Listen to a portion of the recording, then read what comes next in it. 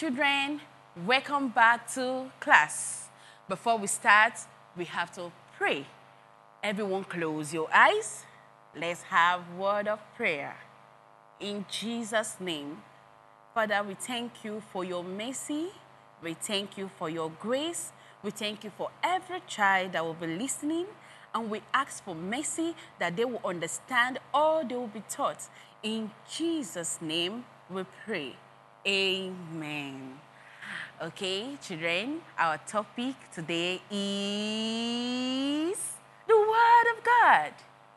But before we start the main class, I would like us to worship the Lord and dance unto Him. And please, don't forget to dance and sing along.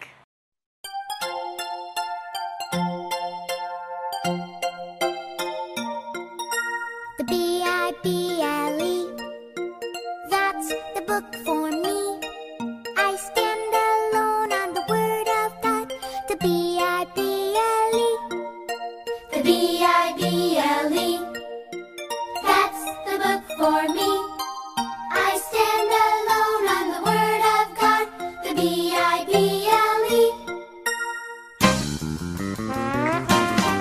the Bible. That's the book for me. I stand alone on the Word of God. The Bible, the Bible. That's the book for me. I stand alone on the Word of God. The Bible, the Bible. That's the book for me. I stand alone on the Word of God. The Bible, the Bible. That's the book for me. I stand alone on the Word of God. The Bible, Bible.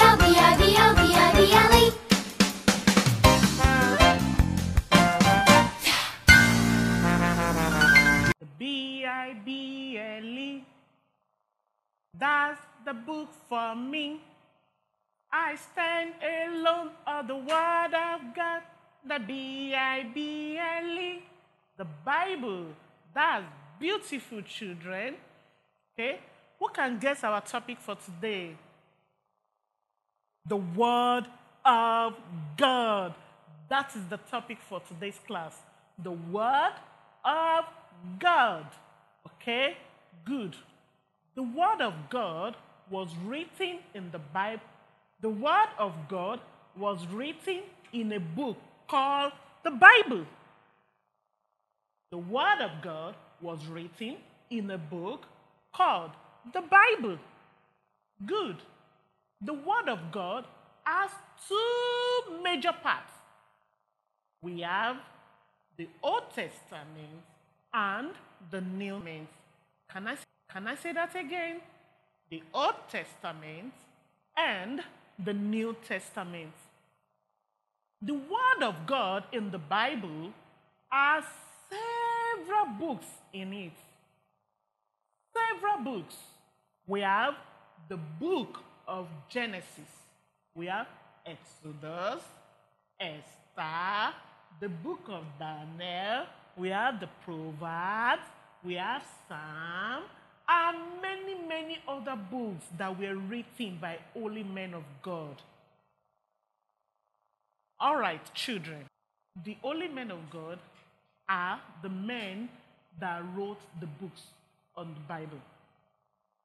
How many of you can remember the story of the Godhead? God the Father, God the Son, and God the Spirit. God the Holy Spirit, we go to God the Father and the Son and get the word from them. He would give it to the holy men of God who wrote the word inside the book called the Bible. He will give it to them. Why? Because they can hear the God, the Holy Spirit. The holy men of God can hear the Holy Spirit. We have not seen the Holy Spirit with our physical eyes, but we can hear Him speak to our hearts through our spirits. Also, can you remember that man has a tripartite being? What I mean is, Man is a spirit, he has a soul, and lives in a body. Okay, the Holy Spirit speaks to our hearts through our spirit. The Holy Spirit in the time past spoke to the holy men of God who wrote the Bible. They can hear the Holy Spirit speaks to them, and they wrote it down in the book called the Bible. Who are these holy men of God? We know them. We have Moses, we have Paul, we have John, we have David, we have all of them, just to mention few. These are holy men of God. They can hear the Holy Spirit speaks to them, and they wrote everything down so that we can be blessed. Now, children, can we talk about the Word of God? Remember the story of the Godhead. The Word of God comes from God the Father, God the Son, and the Holy Spirit will take these words to the holy men of God. The Bible is meant to bless us. The Bible is meant to bless our hearts through the Word of God that was written inside it. Many things the Word of God will do for us. Number one, the Word of God will make us to overcome sin. All the lies, the stealing that you do is not good.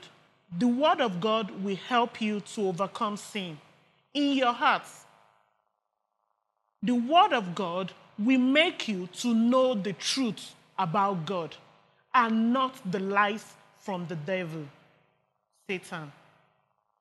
The Word of God will also teach you and correct you whenever you do wrong things, like abusing your friends, fighting with your friends, stealing, lying to mommy and daddy. The Word of God will also teach you how to obey God's word so that you can grow. Do you know how we have to eat so that our body can grow?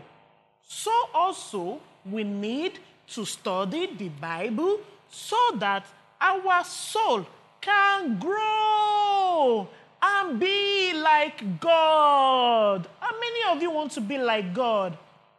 I want to be like God. So, children, you need to study the Word of God so that you can grow well like children of God. These are the importance of studying the Word of God. The Word of God also help you to be strong and fight against Satan.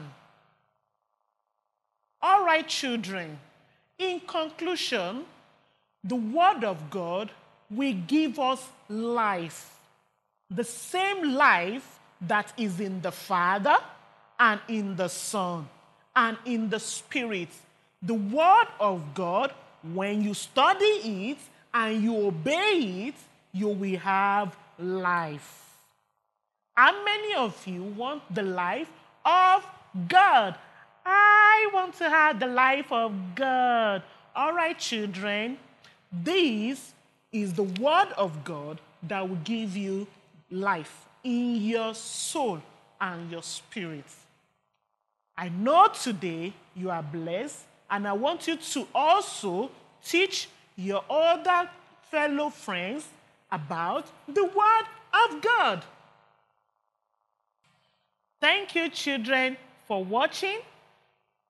Thank you, children, for listening. Okay? Hope to see you in the next class. God bless you.